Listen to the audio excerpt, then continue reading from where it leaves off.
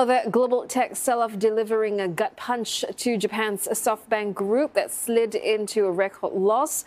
Rising interest rates and a regulatory crackdown on China's tech companies are casting a shadow on SoftBank's strategy of investing in high-growth stocks. Now, the world's biggest tech investor chalked up more than $13 billion in losses for the year ended March, and that reverses a record $39 billion profit in the year before.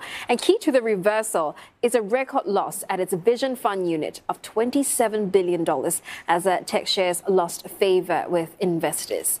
Well, SoftBank's shares slumped about 8% in Tokyo, in line with the pummeling in global tech stocks. It's lost about 17% so far this year.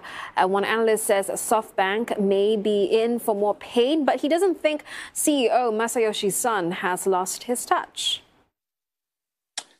I don't think he's necessarily lost his touch, but I mean, he even said today in his press conference that they are going to have to do things a little bit differently going forward. They're going to really need to tighten their belt concerning costs, and they're going to be even more judicious with their investments going forward. And I think they will continue to try to wean their dependence from the Chinese market, but that already started quite a few years ago.